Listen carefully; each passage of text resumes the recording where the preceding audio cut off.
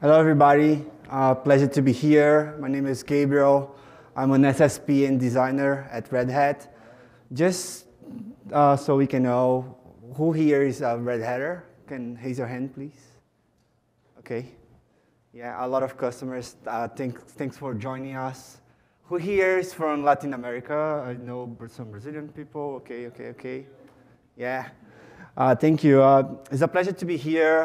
We are going to talk a little bit more about real-time payments and OpenShift. Here with us today is Henrique from Banco Original, a great institution from Brazil. And yeah, I think we can start with the agenda, right, Henrique? Yeah, so hi everyone. Like Gabriel said, I'm Henrique. So today we're going to talk about some real-time payment processing using Red Hat OpenShift at Banco Original. So we'll cover a lot of overview today for all the Latin American and all the Americans too, of the Brazilian bank scenario, and a lot about how what our challenges were and how we solved them. So my name is Henrique. I'm Brazilian, and yes, I love soccer. If anyone's wondering, it's a stereotype, but it's a pretty reliable one.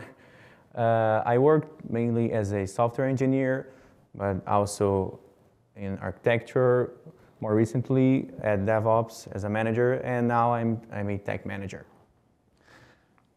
Yes, I do love soccer too. Actually, I found out yesterday that Henrique plays soccer every week, and he didn't invite me like until now. So, yeah, but he lives far away from me. So, but I'm still waiting for it. Yeah, right? Sure. Yeah. We have to. As I said, I'm a solution specialist and designer at Red Hat. Work with a lot of FSI companies, and also previously I was an architect at Open Innovation Labs. So I love all the things about digital transformation and real cases. Henrique, I think to start, we should tell all the people about Banco Original, right? And the journey of being like the first digital bank in Brazil, right? What can you tell us about it? Yeah. As we're all in interactive session, just to know who here is familiar with the digital banking or digital banks, raise your hand, please. So yeah, some are not. So just an overview, digital bank is a real bank with no agencies or branches. Everything is done online. You open your account online and with an app, but it's a real bank. So we, Banco Original, are the first digital bank in Brazil. So we started with a lot of challenges, even laws. Laws have to be changed because you had to go to an agency or a branch to open your account. The manager needed to see you. So we started all digital with facial recognition. Remember, this is 2016, so it wasn't a thing, even here, imagine in Brazil. And so today we have a large set of products. In 2019, we changed our strategies. For 3 years, we operated with external partners. Now everything, since 2019, we internalize all the development department, and all new products were developed. We absorb all kind of know-how, and today we have 10 million opening accounts, and as I said, a large set of products. So yes, as Henrique said, and I think that we can frame it as a mobile technology rising during 2016, 2015, or since the release of the iPhone, right? And Banco Original was the first digital answer to this new kind of necessity that the society in Brazil had to financial services, because it was the first bank that didn't have any branch so the customers to receive customers, and they actually had like a pretty complete and solid application, right, to establish communication with their customers. So, and we are talking about 2016. So this is prior to the pandemic, and when the pandemic started, you guys were pretty ready for the situation. That also followed some new services that were pushed by the Central Bank of Brazil in 2019, one of them being the open banking architecture, and the other one called PIX, that is the real-time payments in Brazil. And then so just an overview, PIX, as Gabriel said, is the real-time payment system. It basically allows anyone to transfer money between accounts within 10 seconds. So the idea of our central bank was like to include as many people as possible in the banking system. And it brought a lot of new challenges, but a lot of new opportunities to the banking market. And it has a sum of requirements for participants. Banco Original is a participant. It has to be fast, so as I said, transactions must be completed within 10 seconds. It has to be available, so it's a 24/7 system. And it has to be secure. As I said, everyone needed to use, so it's countrywide. So it has to be secure with some rules and with the help of technology also. It has to be integrated, so every bank is a participant. We have a lot of non-banks, but financial institutions or even fintechs that can be part of it, so it had to be integrated. It had to be versatile. It opened a lot of opportunities to the market, and it launches a lot of new features every month or every quarter. So every bank that is a participant has to be versatile to adapt to those features, and it has to be cheap because it's free for users. So every individual that has a bank account can use Pix for free. And just how do we use it? So if I need to pay a coffee for Gabriel, so I really type his key and the amount that I owe him, and my bank app communicates with Bacen, and he receives the money within 10 seconds. A key is mainly an identifier to his account. It's pretty much either his social security number, his phone number, or his email. So it's pretty easy. I don't need his bank account number or anything like that. In the background is a little more complex. Here, just to illustrate that not only banks are participants, so we have direct participants and indirect participants that communicates with the addressing database that is the SPI. A direct participant is mainly a bank, a regulated bank. Banco Original is a direct participant. And indirect participants are any other company or tech company that wants to be part and use Pix. It can use it through the direct participant communication with our central bank. It's pretty big today, so I think I can say almost 100% of people in Brazil use it. So we have today, this is from last month, so I'm sure that these numbers are already bigger, right? Yeah, bigger right now. So we have 500 million keys registered, 146 million users. Brazil has, I think, 220 million people today, so it's mainly everyone that uses a bank. And we had a average 80 million in transactions, reais in transactions daily average, okay, in 2023. So just to summarize it, like none of the Brazilians here, they would have any cash reais in their wallet because nobody's using cash anymore in Brazil. Am I right? Or right, yeah. So what Pix is doing is kind of like changing the way that we do payments through our day-to-day activities. So and also like with credit card and also open banking APIs, and also these changing the society also brought a lot of challenges to the companies to answer with that. As Henrique said, like you don't have only direct participants, but you also have indirect participants that can use the APIs from the direct participants to participate in the ecosystem. So you have a lot of companies that are included in the global ecosystem of the Central Bank of Brazil, and also that raises like a lot of the numbers of about the transactions and also the amount. And also availability was a really different thing because you had to be 24/7, right? And in 10 seconds every transaction. What can you tell us a little bit more about like how Banco Original technologically faced those challenges, right? Yeah. Because it wasn't like from the day to the night that you solved all the problems. Yeah, we have kind of a journey. But before that, everyone that's standing up, there are a lot of places here. Feel free to come, okay? Feel comfortable. So, like I said, we have a journey. We started with legacy. We had legacy systems that wasn't developed by us. We have a IT-ish department, actually only validating stuff and products. And today we have 100% of managed microservices, a distributed environment, and everything is managed with OpenShift. So how do we start from here to there? It wasn't a short period of time, so we had, I think, 3 years of a long journey to get from here to there. And we have some steps in the middle, I think. Every one of these steps were really important for maturity and to get where we are today, and really to implement PIX, because it was a big challenge.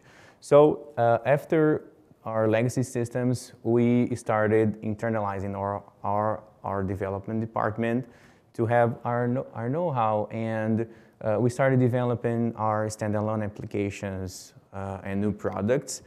But with all the evolution in the ecosystem, in technology, we saw a great opportunity in using a distributed architecture, developing microservices. So we have a lot of work of migrating a lot of our standalone applications to microservices. But microservices weren't manageable at all. So we have a lot of VMs with a lot of Java processes there, each one in one port, and a lot of batch applications. So we needed to manage, we needed to limit memory, to limit use of resources. So we started using Docker with all of that in containers. But even that, we didn't have all that managed. So we have to have all kind of alerts for containers. We have a lot of manual work. That's when we started searching in the market for solutions so we can have all that managed, and we started using OpenShift to get all those containers managed. It was actually introduced a new culture because we use only Docker containers. Now we have a managed service based on Kubernetes. How do we spread that word inside the company? Henrique, actually, if you can talk just a little bit, because when we met, it was actually during a DevOps event, right? That I was doing a webinar, right? It was kind of like a talk because it was live, right?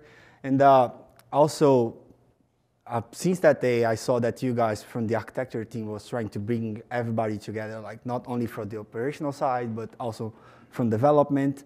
And you actually had an idea to create a TV series of webinars and do kind of seasons, right? So it's not only about having the best tool, but also trying to make everybody to feel included, and also to develop the right culture so these systems, they can foster in the right way. Yeah, so with all those new challenges that PIX brought us, because I didn't mention, but we have a really short period of time to develop everything of PIX. They announced, I think, in late 2019 that we had to have that in production in November 2020. So we had to run, not only us, but every bank. And when we implemented and started using OpenShift, mainly the infrastructure team take care of that. The developers and the architecture team and the other security team weren't involved, I think, at all. But we saw the opportunity and the need to have everyone involved, because everyone needed to know how important that is, and how OpenShift and the other tools that I'll mention could help developers in their day by day, the architecture team defining patterns, and the security team guarantee all the security in our environment. Exactly. So that's when we started involving everyone to spread that idea of a new culture for everyone to develop and know all the benefits that they could have on their job. Yeah. Okay. So talking about PIX, that's a big picture of our architecture overview. So we have a hybrid environment. So we have a lot of things on premises, and with Pix we started using cloud, mainly AWS. We have OpenShift installed on our on-premises environment, and it manages all. This is an overview only for Pix. So on the on-premises side, we have over 70 components connecting with the cloud side that has over 100 components. Because, like I said about opportunities, we started selling our services, Pix as a service, to other institutions, indirect participants, and even to other banks that didn't quite had the time to develop at all. Like I said, it was a very short period of time to develop Pix. And OpenShift controls mainly everything on our on-premises side. We don't have OpenShift helping us manage the cloud side yet, but we have we're doing a proof of concept. We're doing a lot of tests to have that up and running pretty shortly. And we faced, when we started using OpenShift, some challenges. So we had thousands of microservices. We have to worry about deployment. How will we deploy using a pattern? How we will deploy that safe? And how will that environment be secure? So we started worrying about security. How will we are a bank, so everything has to be secure. I don't know if anyone, maybe someone here works at a bank. It has to be secure. We have some regulations to follow. So it's a mainly thing that we have to worry about. And reliability. So it's a lot of products, so they have to be reliable. I can't have, like, if a client needs to withdraw some money, the services, it's not working. So everything has to be reliable. We had hundreds of developers. As I was in the architecture team, we have to worry about how do we define patterns to developers worry only about developing products. So we have to worry about abstraction. They don't have to worry about infrastructure or security. Of course, security in developing, security in code, but not security of the environment itself. Their services needed to be easy to deploy. They had to have easy to deploy their services, not to worry about all the DevOps pipeline. They have only to worry about developing. And like I said, they had to have reliability to develop, to know that what they're coding today will be in production and working as they and the team expected. And lots of new products being released. Not only Pix, but a lot of new products in the banking market was being released. So you guys know how the product teams are. They need things. They pass us the requirements, and we need to deliver. So we have, because they worry about time to market, and we have to worry about to develop their products, to be secure, and to be available. So all the products need to be available. The withdrawal example is a very good example. So the withdrawal had to be available if someone needed to withdraw 10 reais like at 2 a.m. So yeah, and I know what you guys are thinking, right? You look at this and you say containers, because that's not possible without containers, right? And if you think about containers, you're thinking about Kubernetes, right? And so you guys actually had a discussion about Kubernetes, right? Was the first step to think about that? Yeah, so we were using containers here, and we had to give the next step. And I think is the most common path of most tech companies. So let's start using Kubernetes to manage all that. It can manage containers, you can use pods, everything is as a resource. So, but as a company and mainly as a bank, we had some concerns how the configuration of that environment would be, how much time we needed to get the configuration up and running the way we needed. How would we have security of our applications and even image security? So I think everyone here knows about like the Log4j problem. So that was a concern for us. The knowledge and the learning curve for our teams, developers team, even our team, the architecture team, the infrastructure team, because we were on premises environment, everyone managing VMs and stuff, and the security team, the developers team, and the infrastructure team. And how about support? So we're a bank, we have to be available and reliable. We're regulated, so we needed support if something happened. And then you guys found out that we have something called OpenShift. Yeah, right? And OpenShift Plus. Yeah. And it answered most of our questions. So we saw that we have easy configuration. And so with just a few steps, after had that in our environment, we could configure everything as we needed as a bank and a regulated institution. We had security, image security, using ACS because of our applications. I'll get more of that later. We had a low knowledge curve. So with that, we could get our developers worrying only about developing, our security team worrying only about security, and us, architecture team, worrying about the architecture of all of it, and our infrastructure team not only worrying about VMs and all the manual work and stuff, but now managing a pretty distributed environment pretty easily. And mainly we had Red Hat support. So that was, I think, the main point for us.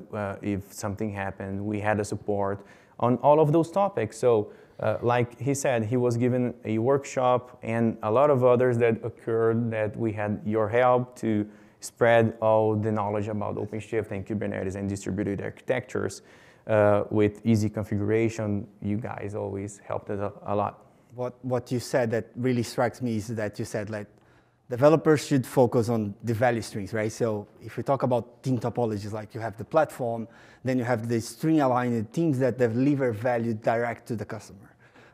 So you try to separate like complexity from those things because they already have complexity dealing with the needs of the users. So you had like a platform as a service that you could use, so you could have like something more templated already for them to establish and create the applications on the top of it, right? Yeah, and even they didn't have to worry about the pipelines, and it was very easy for the DevOps team too.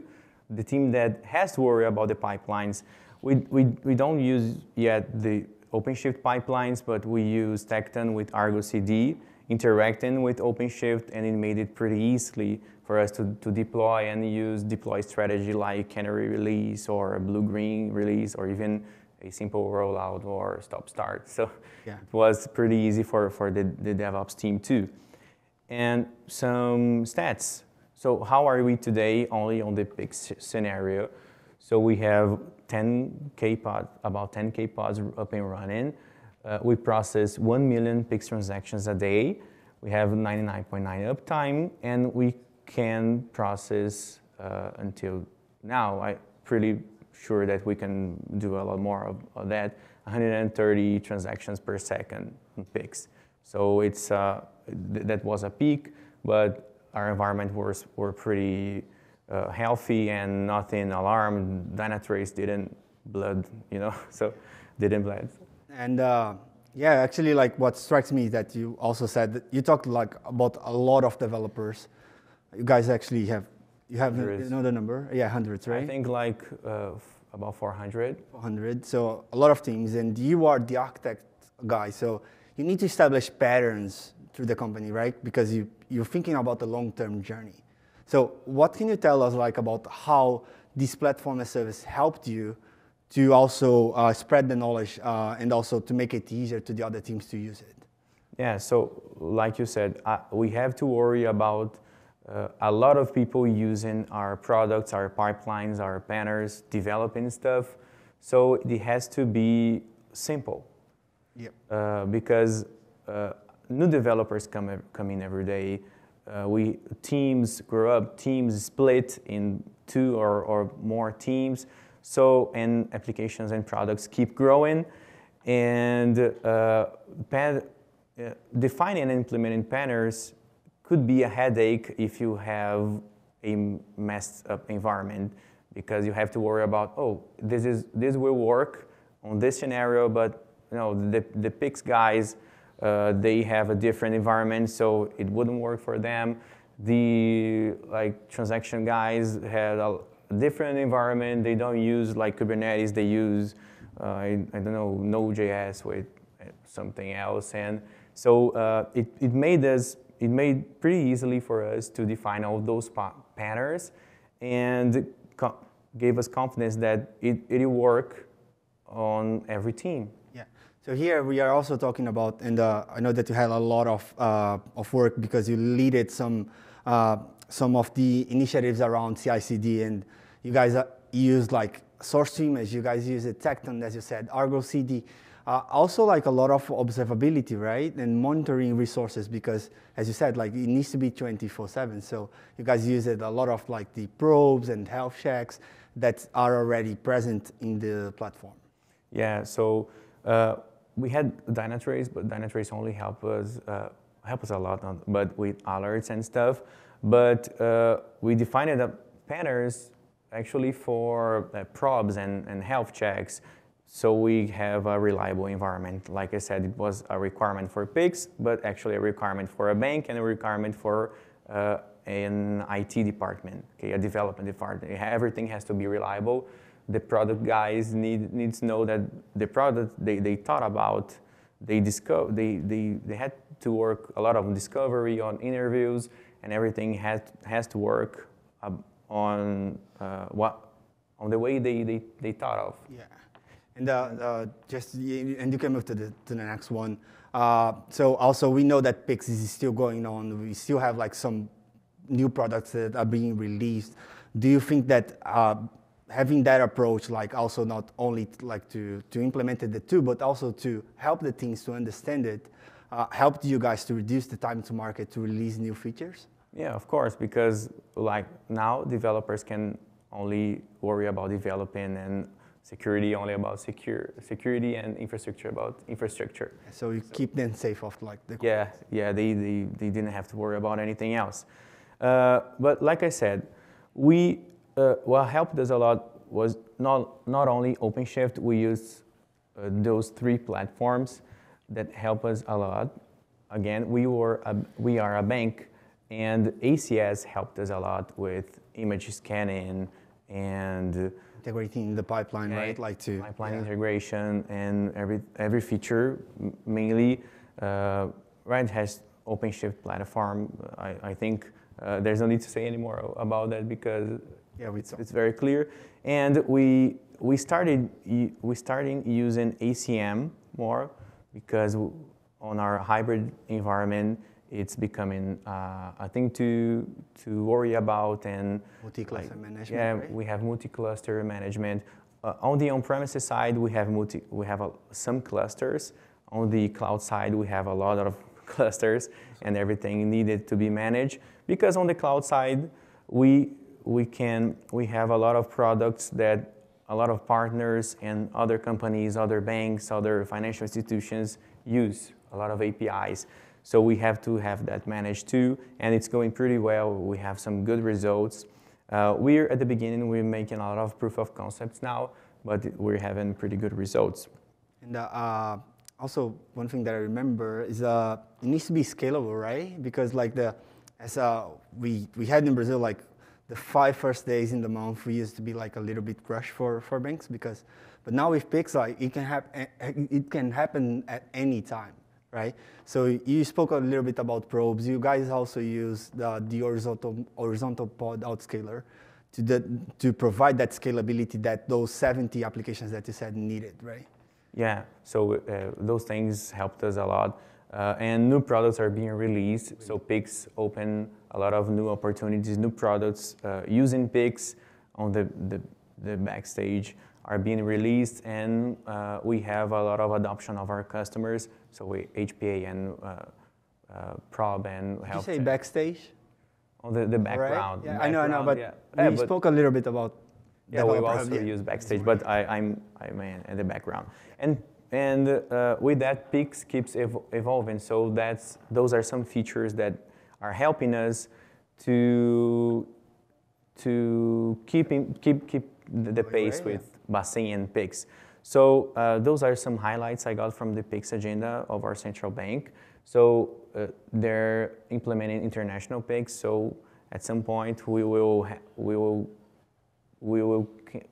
can transfer reais to dollars and any other country.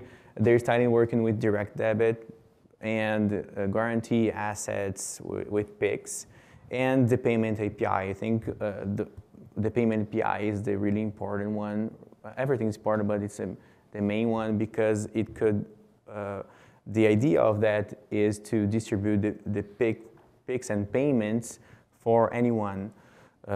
Today, I can pay all my bills using PIX. I can pay anyone or anything, any retail, but the payment API will bring a lot of new opportunities and a lot of new features for the bank environment, for more people, for more companies, and there will be a lot of new things, so, and more.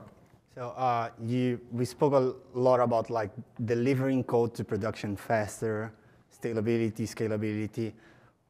With all these new products that need to be released in the next few years, what is the biggest challenge that you want to succeed now?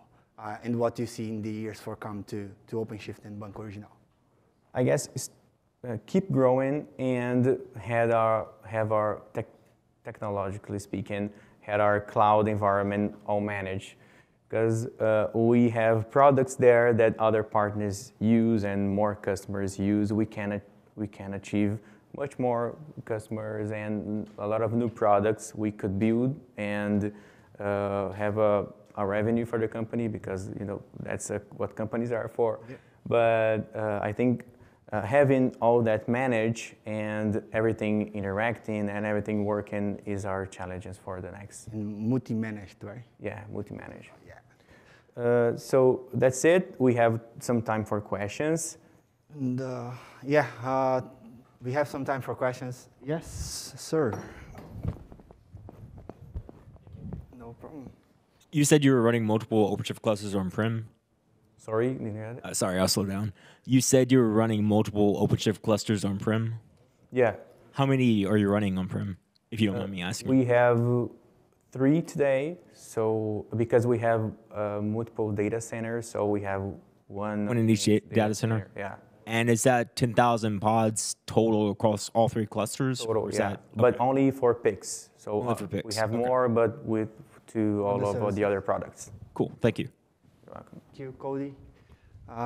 Dan. Hey, you mentioned your monitoring strategy that you use, the kind of the built-in features that came out of the box with OpenShift. In terms of external monitoring or a probe or let's say a black box, do you guys use anything external to the cluster itself to monitor your applications? We have some metrics collected systems that run within like sidecars and in applications as libraries too that collect metrics and send to an external metric collector that we have, and we can produce a lot of new monitoring on that. So not only inside OpenShift, but we collect the metrics of the applications and send it externally, so we can build a lot of new dashboards and monitoring. Kind of a mix between Dynatrace, Prometheus, Grafana, yeah. Right? Yeah. So Dynatrace is the external SaaS tool that collects the metrics, let's say. So if the cluster was to fall down, that was your... Not about the cluster itself, I would say, but about specific about the cluster would be Prometheus. And the specific about PIX applications would be Dynatrace and Prometheus together, right? Yeah, Dynatrace and those systems and libraries we built to collect all those metrics. And because we built those libraries to help developers collect the metrics they think they needed to. They can create metrics like product metrics or system metrics to collect that, and everything is managed externally. A lot of questions. Can I go after? Yeah. Hi. I have a question about backups. And when you are using Advanced Cluster Manager, how do you manage backups for containers on the different clusters? Do you have any solution, or it's not necessary in your case? Do you mean on backups of our, like the version of the microservice that's deployed? Yes. So we use that based on our image registry. I think today we are using ECR, AWS ECR. So every deploy that generates that image generates a new version at ECR. So if we lose anything on the cluster side, we can recover just by deploying the image again. Just one, are you talking about like data or the container itself? Both. Both? Okay, because for data, I would say there are another platforms, right, with data storage and everything. But about containers, they do have like Quay and also ECR that have the images as well. Yes. That makes sense? And you? Yes. And I go back to you. I would like to know, like, how is the performance, when you are running on the bare metal? Now we are, like, we have an SLO of max 500 milliseconds for all applications, and for PIX applications we have like that on 200 milliseconds. So that's valid on the on-premises and on the cloud side. So on our pipeline, we have a performance test step that tests all of that and validates all our SLOs. So if a microservice doesn't achieve the SLO, it isn't deployed. So to answer your question, I can say we started using performance testing only with OpenShift, so I don't have the data before that because it wasn't a thing that we worry about because we had fewer products and fewer users. But with PIX, we have a lot of users and a lot of products that we started worrying about. So today is for PIX 200 milliseconds, and I don't have the previous data for you. Thank you. So yeah, regardless the environment where the application is running, it needs to respond with the same time. Because if an operation passes 10 seconds, the Central Bank of Brazil is going to cancel the operation. So yeah, you have to do it again. Question? No? More questions? Cody. I actually have two questions now, if that's okay. Yeah. Okay, so the first one is, do you use any log aggregation software like Elasticsearch or Loki? Yeah, we started using the ELK stack. Okay. But that's what we use in our environment as well. Yeah, but then we migrated to Splunk, using Splunk. But we have a log library that we developed ourselves to generate logs using a pattern, so everything will be easier with Splunk or any other tool. So everything's about our logging library, regardless of the logging tool we use or the environment. So we migrated from ELK to Splunk with painless and no other issue at all. So our logging library is the main thing. Okay, cool. And then the second question is, I'm assuming your applications need persistent storage. What kind of provider to use to provide those volumes to OpenShift? Do you use like Ceph or Portworx or something like that? On the on-premises environment, we use Oracle, so Oracle database. Okay. It doesn't need any like file system persistence in the pods themselves, just what's in the database? You guys, yeah, you actually have like non-stateless applications. Yes, they do. They do use Ceph. Okay. And on the on-premise side. Is that using ODF? ODF, exactly, okay. Yeah. The data foundation, exactly. Yes. Thank you. Thank you, Gabriel. No problem. More questions? Yes, Glenn. Yeah, hi. I was thinking you're using advanced cluster management. Could you maybe elaborate a bit on what you are using it for, like policy management, GitOps, full setup of clusters? We are at the beginning of it. We are doing a lot of proof of concepts and tests today, but mainly we are like testing how we could have all our clusters managed the same way that our on-premises cluster are configured and managed. So we were getting a lot of Red Hat help for that. So we are on early stages of that. So we will have that soon enough. Yeah, I would say like, so we are going to the cloud right now, and trying to keep everything balanced and also pattern standardized. So ACM, we are on early stages of like trying to establish like the same configurations for the clusters, and eventually, yes, we are going to come to GitOps and also using different policies and other stuff. Maybe a second question then, because you're a bank, do you have some other way right now that you're applying policies or that you're checking something, or is that something that you don't account for? Other what, sorry? Policies, But you, in general. for the Central Bank of Brazil, you say, or like technologically speaking, right? No, you're talking about like regulations. Yeah. Yes. Oh, yeah, so I'll answer with an example. So as I said, PIX has to be secure. New policies and regulations are created constantly because we have a lot of frauds.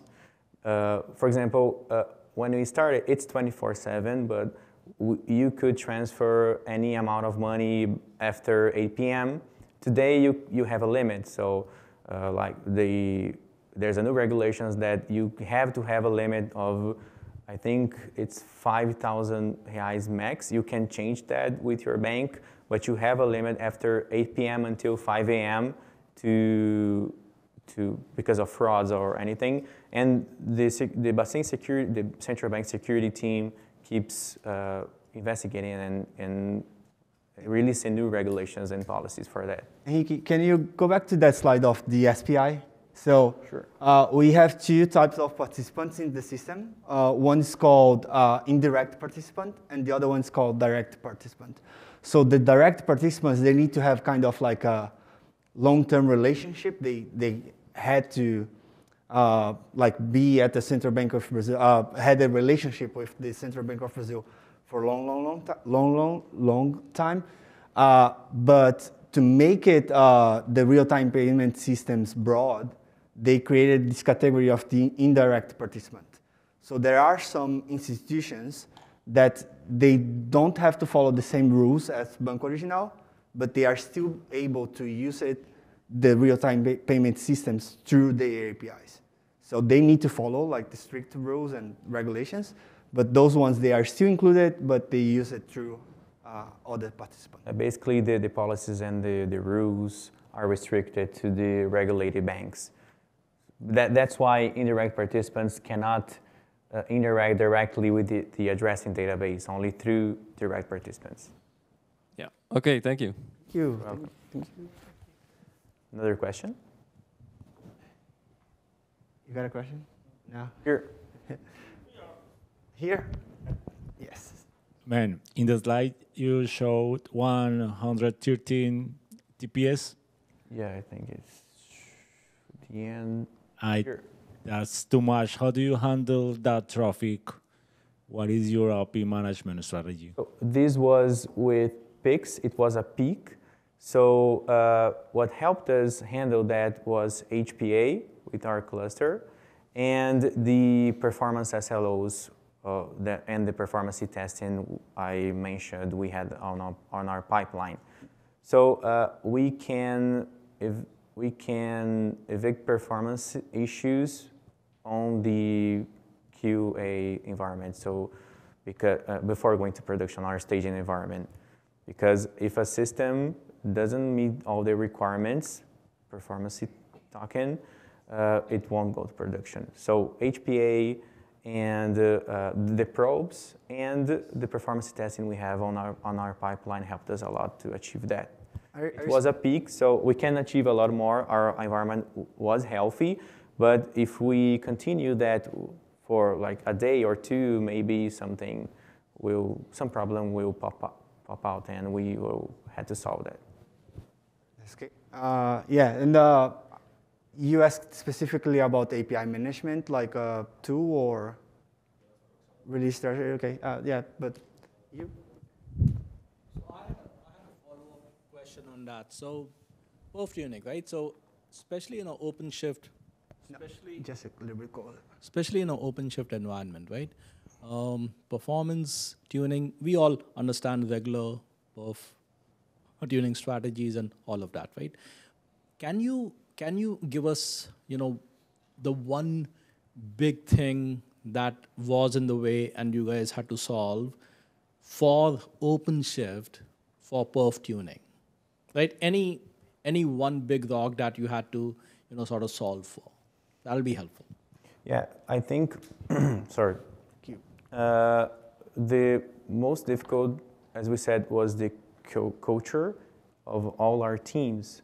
So our infrastructure team managed a bunch of VMs and bare metal and all of that. So we didn't have knowledge and a culture of a distributed architecture, talking about, I think few people knew about what a pod was. So the learning curve, I think, and the culture, the spread of the culture were the most difficult challenges we faced. That's why when we met, I talked to him about all these opportunities and needs we had to spread that culture and that knowledge throughout the company. We actually met in an Ansible event, right? Yeah. It wasn't even OpenShift. Yeah, it was an Ansible event. And because technologically talking, we had all Red Hat support, but because it's configuration, installation, and read the doc stuff. But when we talk about culture and learning curve of a different set of teams, that's when the challenge came for us. Yeah, if I can dig just a little deeper, this is a typical digital transformation scenario, not only for the market, but for the companies itself, because you need to have the way that you work prior to that revolution is not going to work if you want to solve the problems that way. If you don't implement SLOs, SLIs, SLAs, site reliability engineering, platform engineering, and other kinds of technologies that can help you, you're either going to take that long to solve all the challenges or not going to be able to do it. So when we started, the way was okay, so we have the tool and we know how to use it, so how to tune it as well, how we can spread out this message across the bank, because I cannot have the architecture team being called every day when you have a problem at 4 a.m. if they don't manage, if they didn't have if they weren't the ones that made the changes to the code. Just because they know OpenShift, that's not the right answer, right? So the first thing that we did was okay, you guys have webinars, right? So A lot of time. yeah, we are done, right? There are more questions. They need us to stay here. But yeah, it's not all about technology. It's about partnership and also culture. Okay? Thank you. Thank you, guys.